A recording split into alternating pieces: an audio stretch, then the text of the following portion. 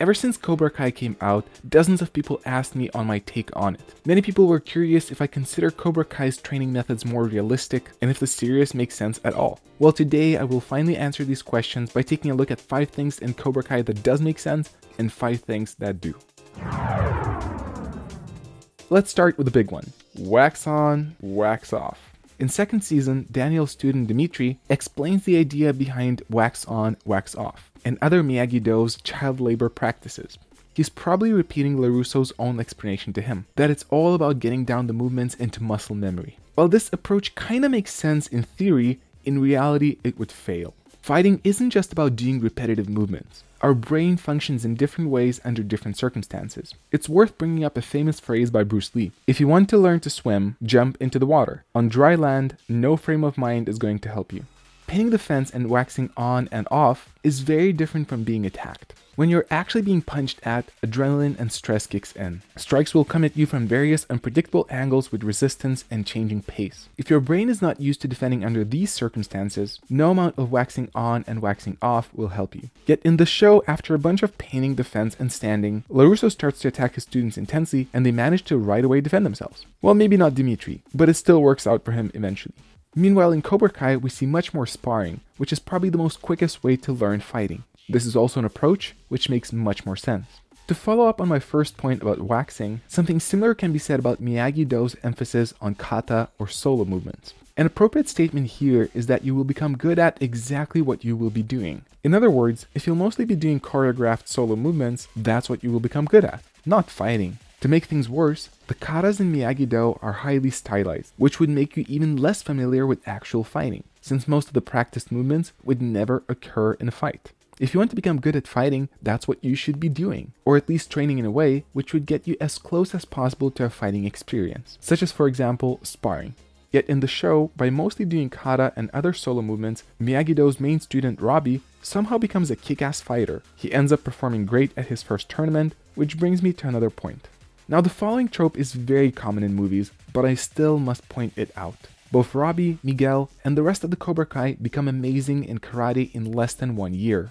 They defeat former participants and champions who trained for much longer than they did. In reality, training experience makes a big difference. That can be said even more so in learning something as complicated and stylized as karate, which usually takes much longer to learn too.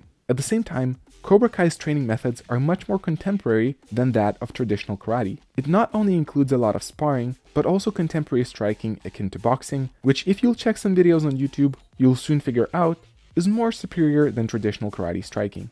Having that in mind, maybe Cobra Kai students would be able to defeat more experienced but more stylized karate students. But that still doesn't really explain Robbie's successful performance. And speaking of the tournament, how come everyone is suddenly a black belt? Another thing that doesn't make sense.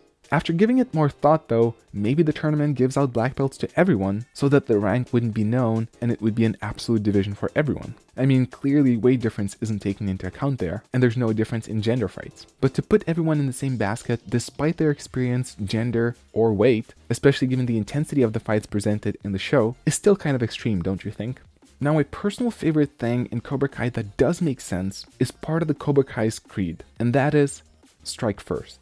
Not striking first and emphasizing defense is a common tradition in martial arts. It aims to promote etiquette and non-aggression. Yet in reality, waiting for someone else to strike you in a self-defense situation is one of the worst things you can do. Striking first gives you a great advantage. It creates an element of surprise and is almost impossible to defend from. Yet standing, waiting for someone else to strike, even when it's clear that things are about to go down, may decrease your chances of getting out of the situation unharmed dramatically. To be fair, not rushing to strike first can give you a chance to talk yourself out of a situation or find some other creative solution. That's why it's important to not just rush kicking ass every chance you get. But still, if you'll ask me, Cobra Kai's strike first makes much more sense than Miyagi Do's never strike first.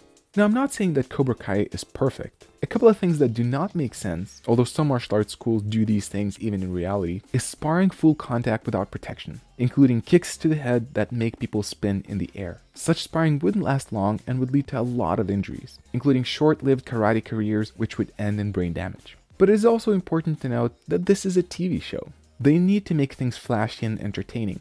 High-level realism should not be expected from it.